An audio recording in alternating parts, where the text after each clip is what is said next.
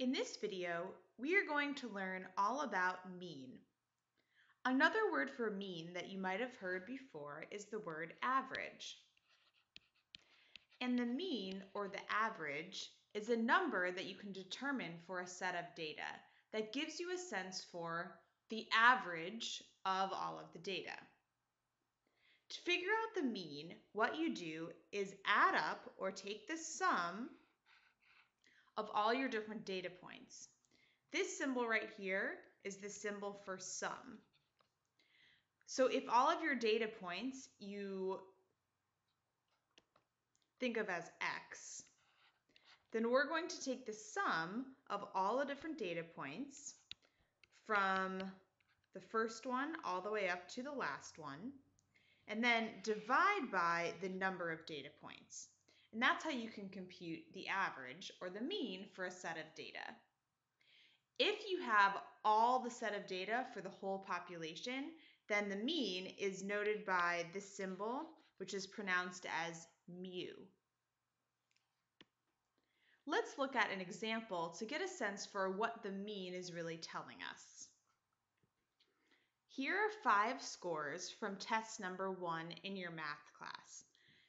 Based on these 5 scores, what is the average? Well, to figure out the average or the mean, what we're going to do is add up all 5 numbers and then divide by 5 because there are 5 numbers. So what we're going to do is add 82 plus 80 plus 90 plus 84 plus 86, and then divide all that by 5. And again, we're dividing by 5 because there are 5 numbers. When we add up those 5 numbers, we get 422. And when we divide that by 5, we get our average is 84.4. So what that tells you is there were 5 people that took the test. Most people got around an 84.4. And in that case, that's true. Most people were in the 80s. We had one score that was a 90. So the average is a good representation of how everyone did on that test. Now let's look at a second set of data for another test. On this test, the scores were 60, 100, 85, 60, and 100.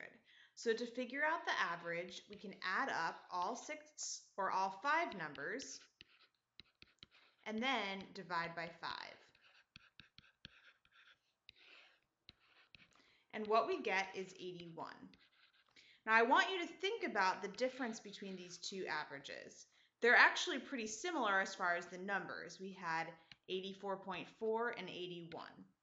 But the data was much different. On the first test, pretty much all the scores were in the same place. They were between 80 and 90. But on the second test, there was a big range of scores. Some people got 60 and some people got 100, and only one person actually got in the 80s, which is what the average was. So the reason this is important is you can't assume that if you know the average that you know the whole story. So if I just told you that the average was 81 and didn't tell you the test scores, you can't assume that that means everyone got around an 81. It could mean that there were some very high scores and very low scores that averaged out to be 81. So if you want the whole picture about a set of data, you need more than just the average or the mean in order to understand it. That being said, the mean is a great way to get some information about a set of data and is one of the measures of central tendency.